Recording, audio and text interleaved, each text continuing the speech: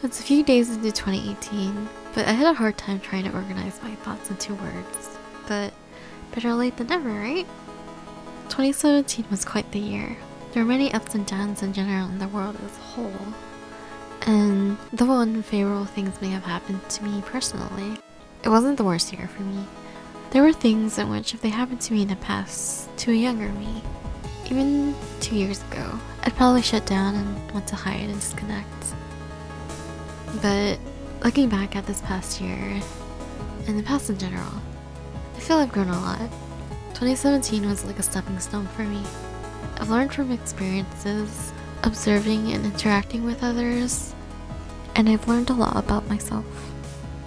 In 2017, I started making these personal vlogs for fun, and it became a hobby, but because of it, I've learned a lot more about video editing. I also started streaming more frequently again, and more consistently. From that, I hopped on the Twitch affiliate train, and a lot has come out of it. I've gotten to a place I never thought I'd really be. Like, I reached 1,000 followers on Twitch, and I have sub buttons, emotes, and our Slack community has grown with many more regular faces. As a whole, it's helped me grow as an individual. Some of you already know that I started streaming on Twitch in the summer of 2015 for fun, because I was going through a hard time, and I wanted to make new friends and try to be social. Over the course of streaming on and off for 2 years, I was able to do some things, but I was still somewhat the same. But I think in 2017, my social skills have improved a bit more, because I made so many more new friends this year than the past years. I've gotten closer to people who were once acquaintances. In general, I've learned to be more social and open up more. And I found people that accept me for who I am. I also feel that I grew a bit of a backbone from learning how to run a community and learning to deal with trolls. And I don't think I'm the strongest person, but I have learned, and I'm still learning how to stand up for myself and for others. Partially from streaming, but partially because of the people I surround myself with, I've also been reminded to keep working hard. Nothing happens overnight. Occasionally people will ask me questions about streaming or art, and a lot of the times people will say something like, I can't draw, or I wish I could have these things that you have.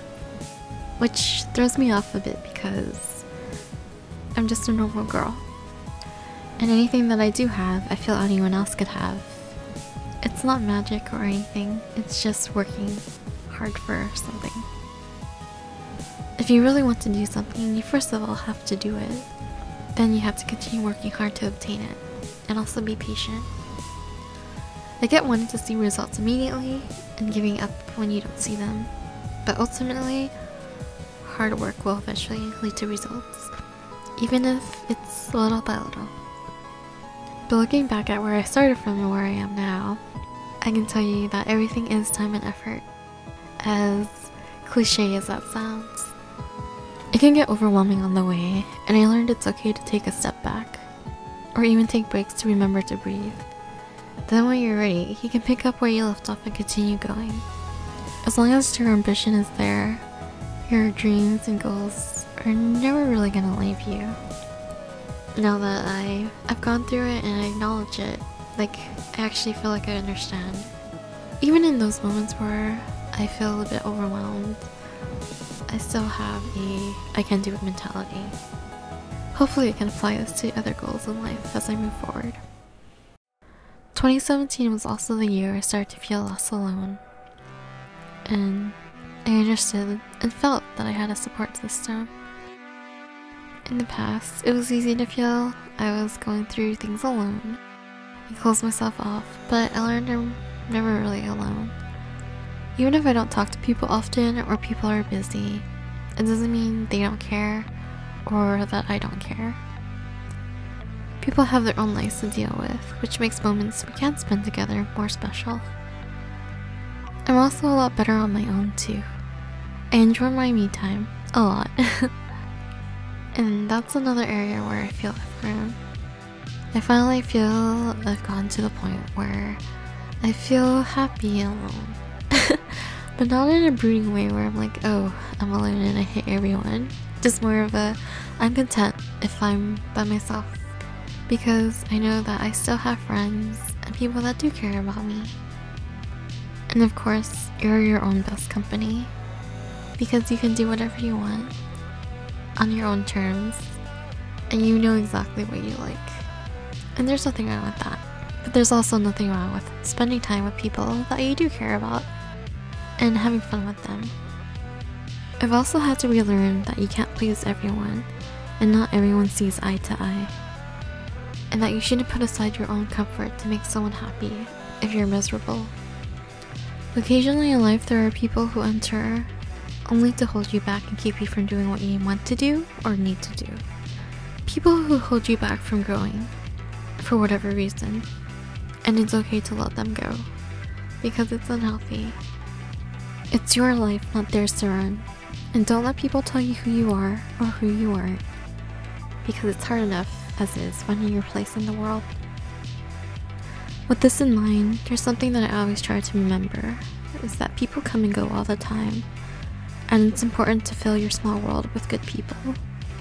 People who will be there to support you no matter what, and people who will lift you up when you're down and don't believe in yourself. People who will push you to be the best, most genuine version of yourself. People who inspire you and help you grow. There will always be hardships in life. That's something that I already knew. But I feel like it wasn't until this past year that I fully understood what it meant to take your own fate into your own hands. And that it really does depend on how you decide to deal with it. And though hardships may set you back, it's important to keep moving forward and keep trying. It's easy to sit there and dwell and be negative, but nothing really changes unless you do something about it.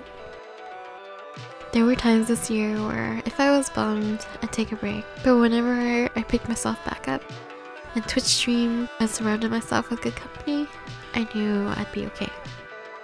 You can grow stagnant or change and learn.